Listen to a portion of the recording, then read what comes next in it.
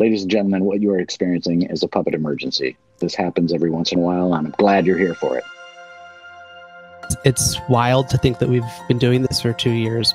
We have to spend so much time in a rule-driven world. There's some sort of freedom and release that comes with working with puppetry. I like being around other creative people and other people that want to do something. We're not all destined to be brain surgeons. There are that group of people, and I'm one of them, that from day one, I was going into the arts. In that sense, I sort of feel like everyone's got a puppeteer in them. It's just waiting to be accessed and awoken. Went from being entertained to being fascinated to actually learning different ways to do it. Largely just grew out of what I have to do to make my own look to be unique. And I was like, oh my gosh, there's other rando people out there doing the same thing I'm doing in my dumb apartment. I was at Puppet Works all day. His grandmother said, oh, someone from the Muppets called you. I don't think I actually spoke English to Jim Henson. It was so wonderful of him to do that for me, to take me to this place that I never imagined that I was going to be. It was great that people loved it, but Jim would have been doing this work whether we had a following or not. Again, to bring up David Fincher, did I drop a name? If I could survive that, then there's nothing any other production could throw at me that I can't handle. Being able to flit up against and learn from and soak up information from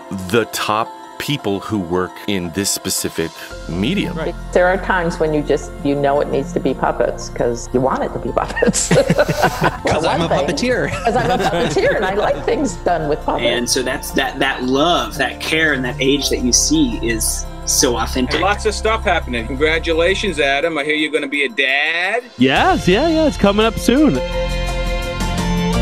If we want to be serious, this is some real talk therapy that we're working through right now. It deserves to be handed down to into the lexicon of puppetry for future generations. I've never said this ever to anybody. Between you and me and whoever millions of people who see this, I don't know how much of these secrets I'm allowed to tell. Hearing that type of stuff, I go, they did it.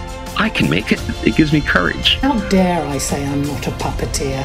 I'm not really a puppeteer. I am a puppeteer. And I'm so happy to be a part of this big family. This is how puppeteers socialize. Yeah. There's some marvelous people who've gone before us. Pay attention to them. And that's puppetry. Good night, everybody.